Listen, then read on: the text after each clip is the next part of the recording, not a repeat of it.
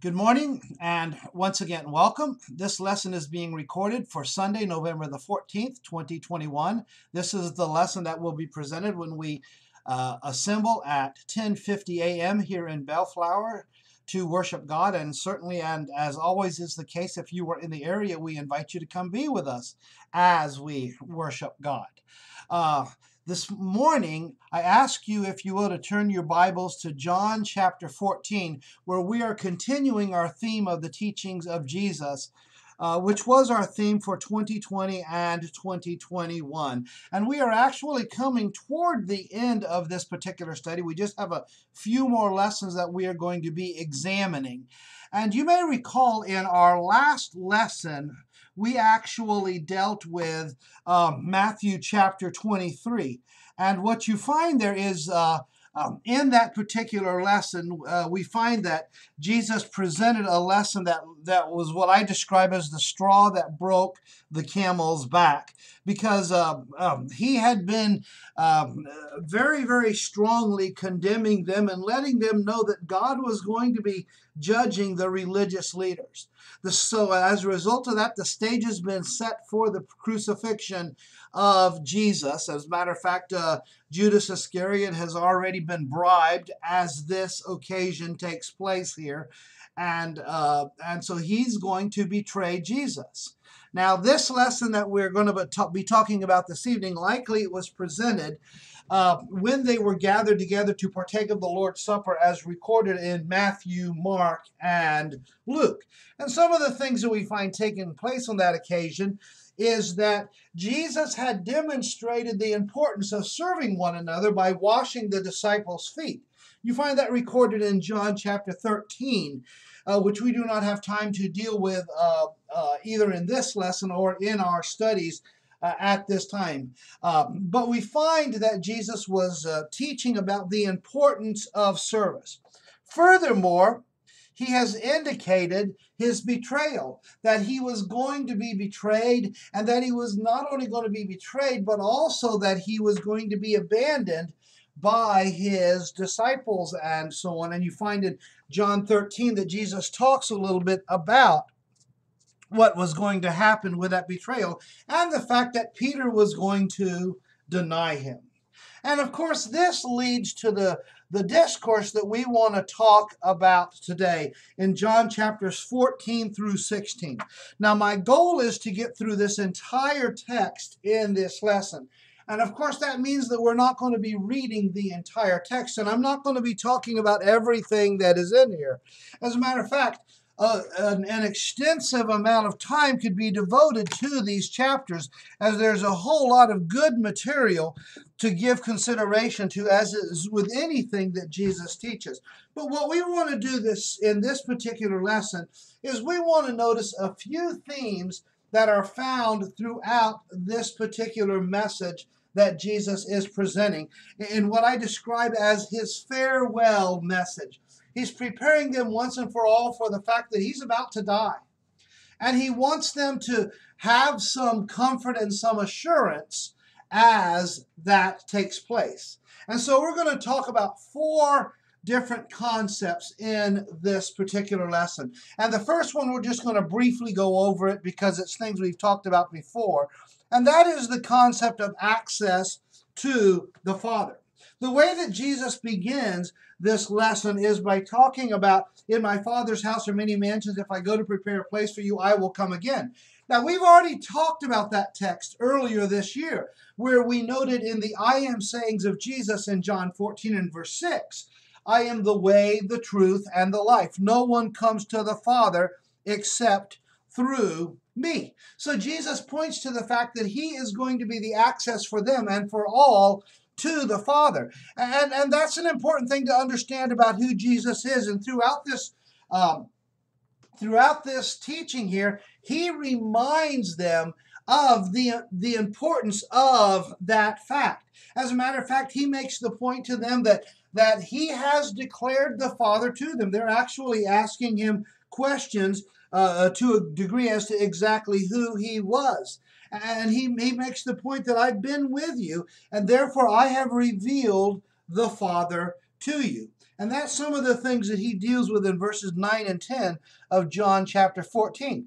And further on in the chapter after that, he notes that the works that he has done in their midst, they have established who he was, and the apostles have already declared who Jesus is. They know that he is the promised Messiah that they are looking for. And Jesus notes that when I leave, you're going to do greater works than I have done. And of course, we find that to be fulfilled as you go through the book of Acts and you find some of the things that they actually did. So those are some of the points that Jesus makes as he talks about access to the Father and how he was going to be with them. You find furthermore in chapter 15 and beginning in verse number 14 of that text that Jesus says to them that you are my friends. You are not simply servants, but you are my friends. And they had been chosen to do the work that needed to be done. And so that's one of the observations that he makes there. And of course, he points out that they were loved because of the way that they loved him in John chapter 16 and in verse number 27. Now, this is one of the points that we could learn, and we could spend a whole lot more talking about this. The relationship of Jesus to his apostles and their access to the Father because of him. But I want to notice a couple of other important key elements that Jesus emphasizes over and over. And one of those elements is the need for love. Now, we've talked about in times past in lessons about the importance of love. As a matter of fact, it's one of those foundational principles that we need to understand and we need to strive to develop in our lives. Jesus in Matthew 22, when asked what is the greatest commandment, he said that it is number one, to love God with all your heart, your soul, and your mind. And the second is like it. Love your neighbor as yourself. And then in verse 40 of Matthew 22, Jesus would say, on these two commands hang all the law and the prophets. Certainly the importance of love was something that was emphasized and something that needed to be understood by them, and it needs to be understood by us. In 1 Corinthians chapter 13, where Paul describes a more excellent way than the ways of even spiritual gifts, he talks about the way of love. And he talks about in verse number 1, though I speak with the tongues of men and of angels, but have not love, I am as sounding brass or a clanging cymbal. To God, if I don't have love, it doesn't matter what I say. It is noise to him. And no matter what good works I do, if I don't have love, it is noise to him. If you study the New Testament, you will learn that love is fundamental in every relationship we are involved in as Christians. Whether you're talking about your relationship with God and Jesus and Spirit, or their relationship with you, it's a relationship based upon Christian love. Our relationship for our brethren. Our relationship for even one another, our husbands and wives, and within our families. Our relationship with our neighbors. Even our relationship with our enemies involves the importance of love. So love is a subject that we need to be continually reminded about. And it was something that was foundational in this message that Jesus is teaching to his disciples. So let's notice a few passages where Jesus talked about love as he was speaking to his apostles on this occasion. And we actually go back to John chapter 13, and this is after he washes the disciples' feet, and it's still on this occasion. And he says to them in John 13, verses 34 and 35, a new commandment I give you, that you love one another. As I have loved you, that you also love one another. By this all will know that you are my disciples, if you have love for one another. Jesus talks about this new commandment, and it's actually something that they had learned before, but it was new from the standpoint of the way that it was going to be applied. And as a part of this new law, they needed to love each other in the same way that he had loved them. And Jesus goes on and says, by this all will know you are my disciples. And one of the points that I have made before from this verse is that the world is watching us to see how we treat each other as brethren. Do we love each other the way that we claim to? And in reality, he says in this verse that the world has the right to judge us by the way that we love each other. Well, let's move on in our text and go over to John chapter 14 and in verse number 15. And we find here in this text that Jesus says, if you love me, keep my commandments.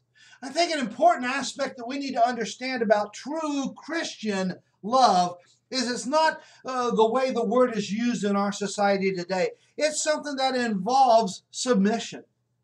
It's something that involves an action, a response. And our love for God is demonstrated by doing what he tells us to do. And Jesus says the same thing about him. If you love me, you're going to do what I tell you to do. And that would become a major theme in the teachings of John in his letters. You go over to 1 John chapter 4. In 1 John chapter 4 and in verse number 19, and you read there in that text, it says, we love him because he first loved us. When we understand the depth of God's love for us, it ought to prompt us to love him. And if we do that, we're going to do what he says. In 1 John chapter 5 and in verse 3, you read there, for this is the love of God, that we keep his commandments, and his commandments are not burdensome. Now understand in that text, John is not saying that keeping the commandments of God is always easy. But the point is if you have the love that you ought to, you're willing to do those things. And they're not going to be a weariness. They're not going to be burdensome. You're going to be willing to do the things that God wants you to do. And it's because you love God the way that you ought to love him. So that's one of the points that Jesus makes to his disciples. You're going to do what I say if you love me. And he's basically saying you are going to because you do love me. But we continue in our text, going to John chapter 15. And in verse number 21, it is further emphasized where he says, but all these things they will do to you for my sake, because they do not know him who sent me. John 14 and in verse 21, he who has my commandments and keeps them, it is he who loves me. And he who loves me will be loved by my Father, and I will love him and manifest myself to him. Judas, not Iscariot, said to him, Lord, how is it that you will manifest yourself to us and not to the world? Jesus answered, if anyone loves me, he will keep my word, and my Father will love him, and we will come to him and make our home with him. So we find here in John 14, verses 21 through 24, that Jesus further emphasizes the importance of obeying God based upon our love. But in this text, you also note that he says there that if we love him and in that love we do the things that he tells us to do, that the Father will love us and come and make his home with us. Now, that love that we're talking about there, it's not simply the love of the world, or the way that God so loves everyone in the world, that he does, John 3:16. But this is talking about that familial love, that relationship that those who are a part of him have. You know, we are reminded that we are a part of his family. We have an inheritance because of this love for us. So Jesus emphasizes again in this text the importance of keeping his commandments as we love him. Now let's turn over to John chapter 15. And in John chapter 15 and in verse number 9, Jesus says, as the Father loved me, I also have loved you. Abide in my love. And that's an emphasis that Jesus demonstrates the love of the Father in the way that he loved them. And so we can learn about how God loves us by looking at the love of Jesus for us and those who were his disciples. Then in verse 10 he says, if you keep my commandments, you will abide in my love. And there we hear that again. If you keep my commandments, you will abide in my love, just as I have kept my Father's commandments and abide in his love. And what we find in this text here is Jesus is emphasizing that he loved the Father and demonstrated his love by keeping his commandments. And the point is that Jesus was willing to go through what he needed to do for us. And he did that out of love for the Father. That's why when he was in the garden praying, if it be not your will, or if it be your will, let this cup pass from me. Nevertheless, not my will, but your will be done. Jesus submitted to the Father, giving us an example of submitting to the Father. And you find over in 1 Peter 2 and verse 22 that he is our example in everything.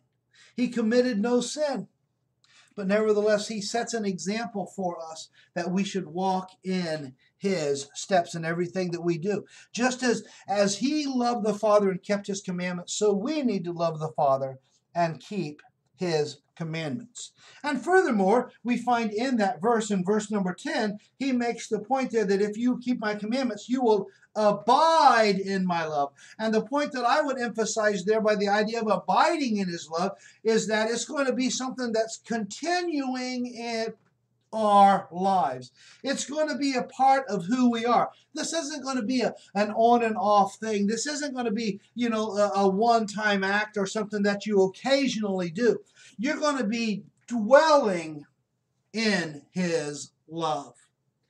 And he is going to be and your love is going to be directed toward him throughout your life. Well, we continue in that text. And we find here in verse 12, this is my commandment, that you love one another as I have loved you. Greater love has no one than this, than to lay down one's life for his friends. Here we find the fact that Jesus showed his love for us by willing to die for us. That's the depth to which Jesus demonstrated his love for us. Now, are we willing to have that type of a love toward one another? How much do we love one another as brethren? Over in 1 John chapter 3 and in verse number 16.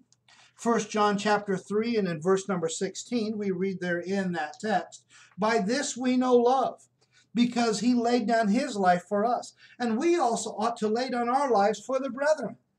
What are we willing to do for one another as brethren? We look at the example of Jesus and all that he did for us. And that ought to prompt us in the way that we treat one another as brethren. In 1 John 4 and verse 11, John there said, beloved, if God so loved us, we also ought to love one another, looking to the degree to which God has loved us. Do we love each other to the best of our ability to that degree? And so we find all of these admonitions for love in our text. And that's a major theme that we need to give consideration to as we look at this particular text. But let's also notice another key doctrine or a key theme that is emphasized as Jesus is speaking to these brethren in his farewell address. And that is concerning the helper. And when we talk about the helper, what we mean there is the Holy Spirit. And if you want to understand the working of the Holy Spirit and what we glean from him, I encourage you to read John 14 through 16, just looking at the Holy Spirit and what you read about that. And I'll tell you right now that I don't understand everything about the working of the Holy Spirit, even back then. And what all he does today, I do not fully understand. But I know this, that if I want to understand how he influences us, a lot of that is found in the text that we are dealing with. And that has to do with the revealing of God's will to us through the apostles. And that's really the point that is continually emphasized in this address of Jesus to his apostles on this occasion. You see, without the Holy Spirit, we could not and would not fully understand God. And that's one of the points that Paul made over in 1 Corinthians 2, where the only reason we know anything about the mind of God is because he has revealed it to us through his Spirit. And friends, I want you to understand this. As far as we are concerned, we cannot separate the working of the Holy Spirit from the word that he has revealed to us. In other words, he's not going to come down to us with some special revelation and whisper in our ears, something that's different than what God's word says. Where he's not going to whisper in our ears that way anyways. The fact is we have God's message revealed to us. And that's the work of the Holy Spirit. Let's look at some of the things that Jesus said in this farewell address concerning the Holy Spirit. And we begin with John chapter 14. And going back to John 14 and in verse number 16, we read there, and I want you to note verse 15, we talked about this. If you love me, you will keep my commandments. So we find that the helper is going to be sent based upon submitting to God. He was going to be sent to them because they were doing what he wanted them to do. And Jesus says to his apostles, if you love me, keep my commandments, and I will pray the Father, and he will give you another helper, that he may abide with you forever. The Spirit of truth, whom the world cannot receive because it neither sees him nor knows him, but you know him, for he dwells with you and will be in you. I will not leave you orphans. I will come to you. Here we find that Jesus makes the point that because of your submission to me and your willingness to do what I would have you to do, I'm going to send you another helper. Even though I am going away, even though I am leaving, I'm not going to leave you without help. He says there, I'm going to pray the Father, and he's going to give you another helper. And I think some versions use the word comforter here.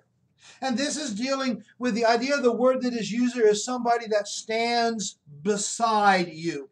And he is there with you. And that is certainly a great description of the Holy Spirit and how he works with us.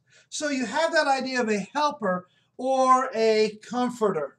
And I'm going to tell you right now, we need the Holy Spirit in our lives. We need him to lead us. And I understand that that's something that's misunderstood by many. There are many who expect a miraculous leading of the Holy Spirit. And we read in the New Testament that he does not direct us that way. He does not direct us in the same way that he directed the apostles in the first century. But nevertheless, we still need to be led by him. Romans chapter 8, that's the main point that Paul's making in that text. We need to be led by the Spirit. And we need to understand that he is there and he is active.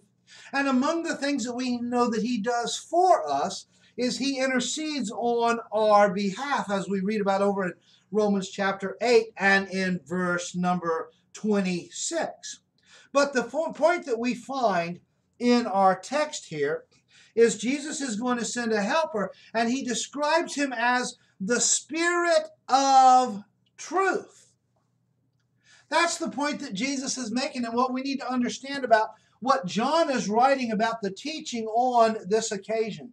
He's the one who is going to reveal the truth to them, and they in turn would reveal the truth to us. And Jesus makes that promise there in verse 18, I will not leave you orphans. I'm not going to leave you alone. You're going to know what you need to do even after I am gone. And it is because the Holy Spirit is going to be there to direct you in these matters.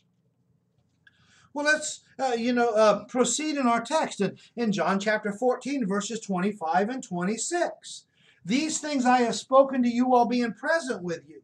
But the Helper, The Holy Spirit, whom the Father will send in my name, he will teach you all things and bring to your remembrance all that I said to you. And so here we find the emphasis of what the Holy Spirit is going to do. He's going to remind you of the things that I have taught, and he's going to bring to your remembrance all things that you need. And so we need to understand about that. And Jesus will further develop this as we go on in his teachings. He continues to encourage them in various ways. And then we find in John chapter 15 and in verse 26, he says there, But when the Helper comes, whom I shall send to you from the Father, the Spirit of truth, who proceeds from the Father, he will testify of me. And you also will bear witness, because you have been with me from the beginning. So the point is the Holy Spirit, the Helper, when he comes, whom I'm going to send from the Father, he's going to come from God, is the point that is made there. And again, he's described as the Spirit of truth. He said he will testify of me. So we find here that the Spirit's going to bear witness of Jesus. So even though Jesus is no longer going to be with them, the Holy Spirit is going to help in establishing who Jesus is, and help them to understand that, and help them to reveal that to others. You may remember that a few weeks ago we dealt with Matthew chapter 10 in two or three lessons dealing with a limited commission.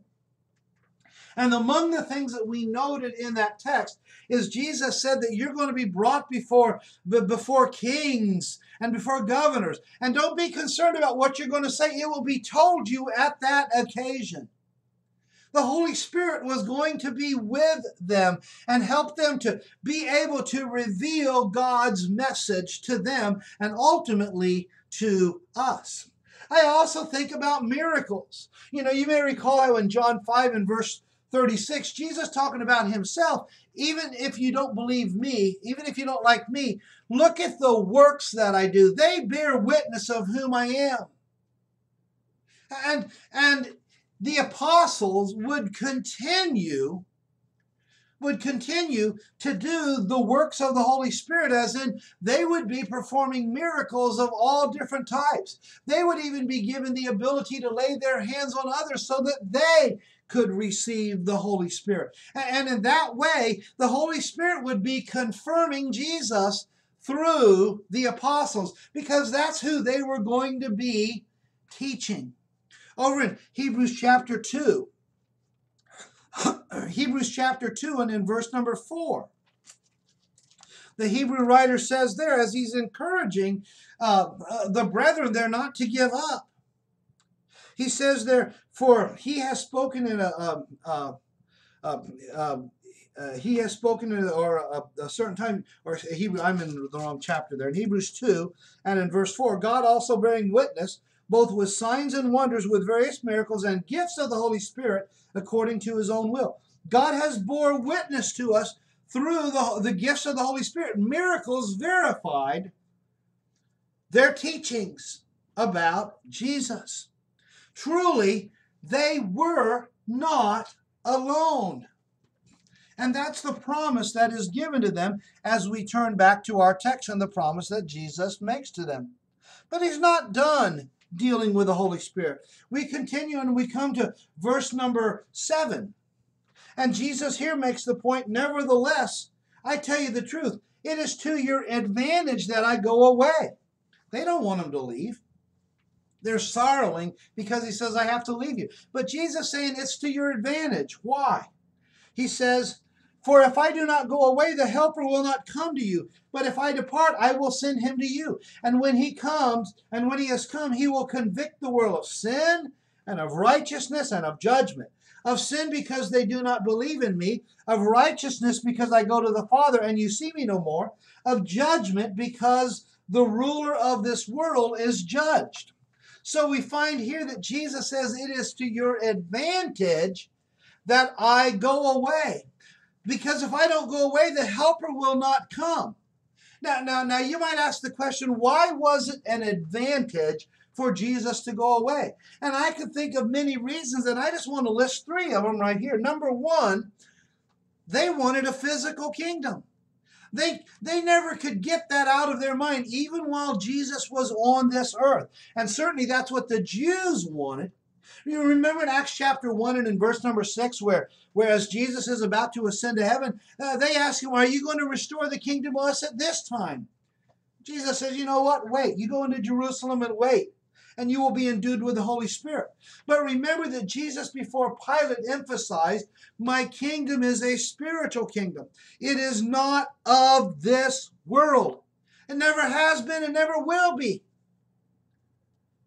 And so that's the point that Jesus emphasizes. They wanted a physical kingdom. As long as Jesus was on the earth, that's what they were expecting. So by Jesus ascending to heaven, they would understand the nature of the kingdom of God, where Jesus is now reigning in heaven, seated at the right hand of God. He is now our King. He is now our Lord.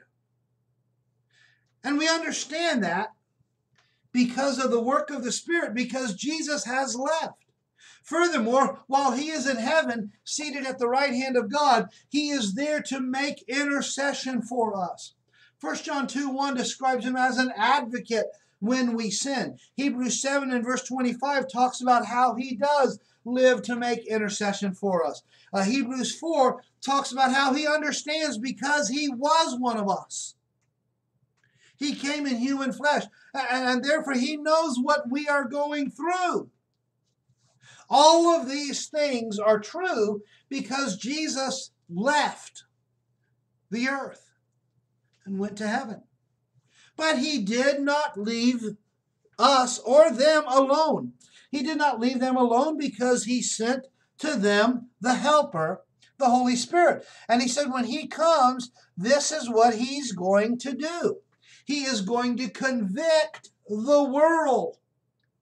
The Holy Spirit, through that which he revealed through the apostles, would change the world once and forever. For the remainder of the existence of this world, Jesus Christ is going to reign supreme. And he will convict people. You know, I'm reminded of the preaching of Peter on the day of Pentecost after the Holy Spirit fell on them in Acts chapter 2 verses 1 through 4. They were baptized with the Holy Spirit, and he preaches this sermon, and when he gets done it says they were cut to the heart, where the idea is they were convicted by the teachings of the apostles being led by the Holy Spirit. Now notice how he said in this text that he will convict the world, number one, of sin. And it goes on and says in verse 9, because they do not believe in me. And the point that you would consider in that is that the Holy Spirit will expose what sin actually is. And it will expose those who are believers and those who are not believers.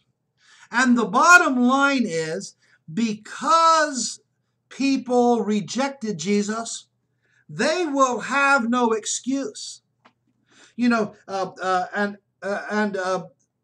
those who do not believe are not going to be able to stand before God and say, we didn't understand. They have opportunity. So the Holy Spirit is going to identify what sin is, and he's going to expose sin by teaching what righteousness is. And the idea of righteousness is the opposite of sin in this sense. So sin is that which is contrary to the will of God. Righteousness is submitting to the will of God. And it's interesting how our text says in verse 10, he will convict the world of righteousness because I go to my Father and you see me no more. And the point is Jesus is going to ascend to heaven. But before he does that, he's going to be crucified and he's going to be raised from the dead. And being raised from the dead, you're going to find in that the demonstration of the righteousness of God and his righteousness while he was on earth. His claims were true and righteous. You know, I'm reminded of the Sermon on the Mount. The whole premise of the Sermon on the Mount was righteousness. and exceeding righteousness. Unless your righteousness exceeds that of the scribes and Pharisees, you will by no means enter the kingdom of heaven. Jesus taught in Matthew chapter 5, about verses 19 and 20 there. Or look at the book of Romans. All throughout the Romans, it deals with the righteousness of God. You want to understand the righteousness of God? Read the book of Romans or study the book of Romans. It's not an easy read, but if you study it, you'll understand righteousness. And that was revealed by Paul through the Holy Spirit. So he convicts the world of righteousness. We understand how to be righteous with God. It has nothing to do with our merit. But nevertheless, he convicts the world of righteousness. So he leads some to Christ, and he convicts those who reject Christ. But it also says that he will convict the world of judgment. And in verse 11, you read, because the ruler of this world is judged. And the point is, the point is Christ is greater than the one who is in the world, and the world is going to be judged. All men are going to stand in judgment for righteousness and sin.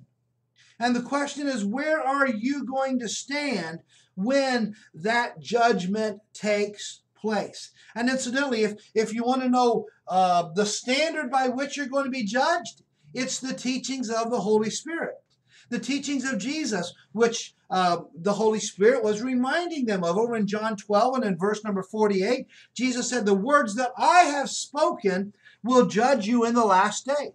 In Revelation 20 and verse 12, you read there a picture of the judgment scene. It says books were opened and people were judged by the things that were in those books. So we find that we're going to stand before God in judgment. And those who have not obeyed the gospel are going to be condemned by God. So the work of the Spirit in revealing God's word is one that will convict the world of sin, righteousness, and judgment. Well, let's keep going. We find in John 16, verses 13 through 15. Jesus says in verse 12, I still have many things to say to you, but you cannot bear them now. However, when he, the Spirit of truth, has come, he will guide you into all truth. For he will not speak of his own authority, but whatever he hears, he will speak, and he will tell you things to come. He will glorify me, for he will take of what is mine and declare it to you. All things that the Father has are mine. Therefore I said that he will take of mine and declare it to you. Now, what we find in this particular text here is a continuation, another reminder that when he comes, he's going to guide you into all truth. You may remember in John 14, it said he will bring to your remembrance all things that I've said. Well, here the emphasis goes further. He will guide you into all truth. He'll tell you everything that you need. And in the process, Jesus will be glorified. And you need to understand that through the Holy Spirit, the apostles had a better understanding of Jesus and his work. You know, it's interesting that while they followed him on earth, they did not have a complete understanding of who Jesus was. Oh, they knew that he was the promised Messiah and so on. But you read over in John 24 and verse 45, this is after Jesus was raised from the dead. It tells us there that he opened their understanding to where they would understand more. And then and we understand Jesus better because of the teachings of the apostles. They were guided into all truth by the Holy Spirit, and they revealed that to us. Therefore, we have an understanding of all things that pertain to life and godliness through the knowledge of him, through the knowledge of our Lord, which was revealed by the Holy Spirit. So we understand Jesus better because of the teachings of the apostles. And all of that was emphasized to the apostles. Now, they didn't fully understand it even then, but they would. So what are some lessons that we can learn from talking about the Helper as taught in this lesson? Well, number one, I want you to understand that these verses were directed primarily to the apostles. I don't want you to forget that. We do not receive revelation today the way that they do. And I know there are many out there that claim that God speaks to them and tells them this or that. Friends, they're false teachers. God's word emphasizes that. But the apostles, the Holy Spirit directed them in what to write and in what to teach. That's why Paul would say in 2 Timothy 3 and verse 16, all Scripture inspired of God is profitable. It is breathed by God. Over in Acts chapter 1 and verse 4 that we talked about a few moments ago, the apostles would ask him, are you going to restore the kingdom at this time? And Jesus said, just wait. Go to Jerusalem and wait, and you'll know. You will be endued with power. And in Acts chapter 2, you read about that power. And friends, they then understood. They had a greater understanding and an understanding of everything that they needed to say so that they could teach the truth of God's word. So that's the first thing to understand is we don't have the Spirit the same way that the apostles did. But another thing that we just need to remind ourselves of is that the New Testament is the product of the work of the apostles who were guided by the Holy Spirit. And there's actually a number of different passages that emphasize these things. Earlier on, we talked about Matthew 10:18. You'll be told what you need to say. You know, I'm reminded of Galatians 1 where Paul said there, my gospel didn't come from men. It came through the revelation of Jesus Christ. Ephesians 3 and 4. By revelation it has been made known to me the mystery. 2 Peter 1, 19 through 21. You read there in that text about prophecy of Scripture. And it says there, verse 20, or verse 19, so we have the prophetic word confirmed, which you do well to heed as a light that shines in a dark place until the day dawns and the morning star rises in your hearts, knowing this first, that no prophecy of Scripture is of any private interpretation, for prophecy never came by the will of men, but holy men of God spoke as they were moved by the Holy Spirit. They did the teaching. The Holy Spirit worked through the prophets, through the apostles, and through others who had received the Spirit in the first century, so that they could reveal the Word of God. And they're the ones that wrote it down and revealed it. We simply benefit from their work. And that's something that we must remember. That's a great lesson for us to consider when we talk about the helper. Friends, I want you to understand, never, ever, ever underestimate the power of the gospel because of what the Holy Spirit has done. It is God's word, and it is all that we need. Romans 1 and verse 16 tells us it is the power of God unto salvation. Hebrews 4 and verse 12 tells us the word of God is living and powerful, or living and active, sharper than any two-edged sword, piercing even to the division of joints and marrows, and is a discerner of the thoughts and intents of the heart. The Word of God is living and powerful. Even 2,000 years later, it still convicts souls. That's what makes it so powerful. So we are so grateful because of the work of the apostles. And Jesus promised to send the helper. And he did. Aren't you grateful that he did? Well, that leads us to one final lesson that I just want to briefly mention this. Wish we had time to develop it more, but we don't. But one of the points that we find in this farewell admonition of Jesus is he knew what the apostles were about to face. And so throughout his teachings here, he continued to encourage them over and over. In John chapter 15 and beginning in about verse number 18, he notes there that the world's going to hate you. because of what you're going to teach. If the world hates you, know that it hated me before it hated you. That's one of the points Jesus makes, is you're not alone.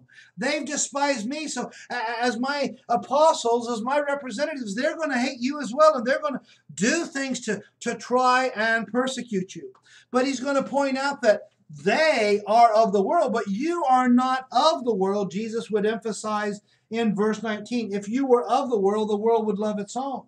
Yet because you are not of the world, but I chose you out of the world, therefore the world hates you. And I'm going to talk more about that in my lesson next week, dealing with the prayer of Jesus in John 17. So we find that he said, you're not of the world.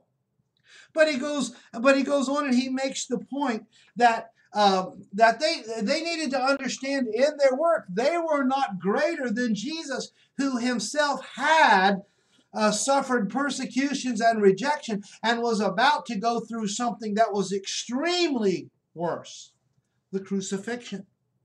And Jesus makes the point that you're not greater than your master there.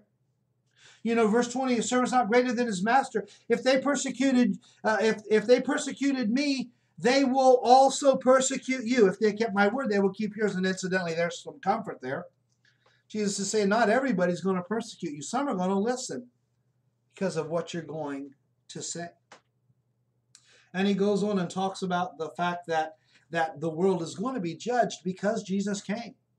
They're not going to have an excuse. And that's one of the points that Jesus emphasizes. They're without excuse because I've revealed the message to them. You know, they might have something to say if I hadn't told them what they needed to do, but they've heard it. So they have no excuse. You know, Paul said the same thing over in Romans 1 and verse 20. When you look at the world and then you turn around and deny that there's a God, what kind of excuse are you going to make when you stand before God in judgment? And kind of interesting, James 4:17, think about it in this light. You know, that says, therefore, to him who knows to do good and does not do it, to him it is sin. You know, think about that from the standpoint of standing before God in judgment. You know you need to respond to God, but you don't. Don't let that be you. Well, Jesus will go on in the lesson, and in John 16 and in verse 1, these things I have spoken to you that you should not be made to stumble. This is designed to build you up. I'm telling you these things so that you'll remember them when they happen. And we need to understand that with his word, it can keep us from following. Acts 20 and verse 32. Paul speaking to the Ephesian elders. I commend you to the word of his grace, which is able to build you up. God will make the way of escape. 1 Corinthians 10 verse 13. Where temptations are concerned. And you find an example of that in Jesus as he dealt with temptations with Satan in Matthew 4. It is written was the answer. So as we learn the word of God, it builds us up. And it keeps us, and it can keep us from stumbling, but only if we do what it says.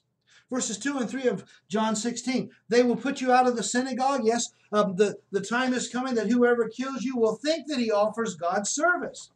And these things they will do to you because they have not known the Father nor me. But these things I have told you, that when the time comes you may remember that I told you of them. So he continues to encourage them. And he's saying, and an interesting point here is you're going to be persecuted. And understand this, that the people that persecute you, they think they're doing God's word.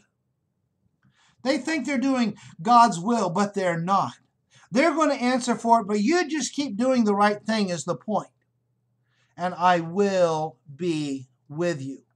And he said there in that verse number 4, when the time comes, you will remember that I told you these things. You know, it's interesting as the very things that Jesus said were fulfilled, there were many things that Jesus prophesied, and if you witness their fulfillment, you're going to know that I told you these things ahead of time. And remembrance is a great form of strength. And then Jesus concludes in 16 verses 16 through the end of basically much of the end of his teachings here, he continues to encourage them and to tell them that they have hope. And even though they're sorrowful that he's leaving, Jesus is telling them not to be sorrowful of those things. I am going to be with you. And he makes the point there that what they were experiencing now was sorrow, but in time, their sorrow was going to be turned to joy. You read there in verse number 20. Most assuredly, I say to you that you will weep and lament, but the world will rejoice, and you will be sorrowful, but your sorrow will be turned to joy. And he talks about a woman in labor, that she's suffering while in labor, but when she's holding that baby in her hands, that's all forgotten about. Verse 22, therefore you now have sorrow, but I will see you again, and your heart will rejoice, and your joy no one will take from you. You will rejoice, and nobody can take that from you. Friends, we're going to deal with troubles in this life. The question is, what are those troubles going to do to us? They can make you weaker or they can make you stronger. It's up to you. James 1, Romans 5, both of them emphasize the fact that trials and troubles can make you stronger if you work through them. And thus we have some things about this final teaching of Jesus. I want to conclude this lesson by noting the final thing that Jesus says in John 16 and in verse number 33. These things I have spoken to you, that in me you may have peace. In the world you will have trouble, but be of good cheer. I have overcome the world. What a source of comfort that is. So while Jesus was saying these things to his apostles, certainly there are lessons that we can learn even from this encouragement. Let's seek to apply these things in our lives, and let's strive to be everything that Jesus would have us to be. Do the words of Jesus encourage you? It is my hope that they will. And of course, when you ask that question, that leads to the ultimate question: how will you respond to what he says? Will you respond to his encouragement and become what he wants you to be? That means if you're not a child of God, will you become a child of God? Or if you are a child of God and you've left him and you haven't been what you ought to be, will you come back? And is there a way that we can help you with that? We stand ready. Let me know if there's something I can do with you or for you. In the meantime, I commend the lesson to you, and if you will, let us bow. Dear God and our Heavenly Father, once again, we come to you thankful for Jesus coming to this earth. We are thankful for all that he taught while he was upon this earth. And we are thankful for his message of encouragement to us. And we are thankful that we have the working of the Holy Spirit through your word. And we have an understanding of your will for us and what we can do to come in contact with the blood of Jesus and to live our lives faithfully and with a hope that goes beyond this life, even though we might be living in times when the world stands against us and against you. Help us to always let our light shine. Help us to live trusting you in all that we do. We ask all of this through your Son's name, and amen. And as always, thank you for listening to this lesson. Hopefully there is some benefit for you in the things that have been said here, that you will apply them to your lives, and that you will take courage and encouragement by the teachings of Jesus. So until next time, have a good day.